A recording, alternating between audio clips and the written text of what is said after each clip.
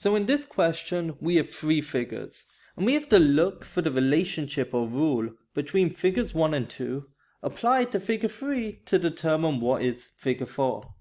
Now, just looking at figures 1 and 2, I can see that the shape is identical. The only difference are the colors, so that's what we're going to focus on. So starting from the inside outwards, figure 1's colors are black, white, black, and grey. Whilst in figure 2, it's grey, black, white, and black.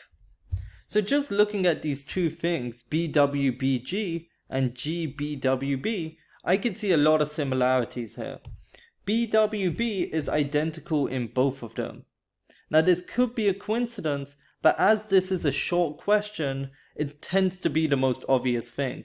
So in figure 1, G, grey, is at the back, whilst in figure 2, it's at the front. So we could assume that the rule is anything at the back will go to the front in the next figure.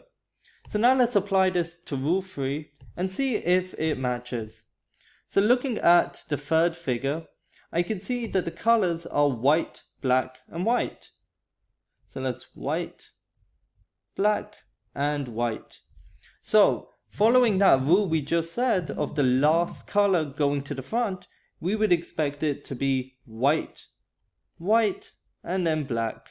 And if we look at our four options, we can see figure A is white, white, and then black, so it matches and it is our final answer.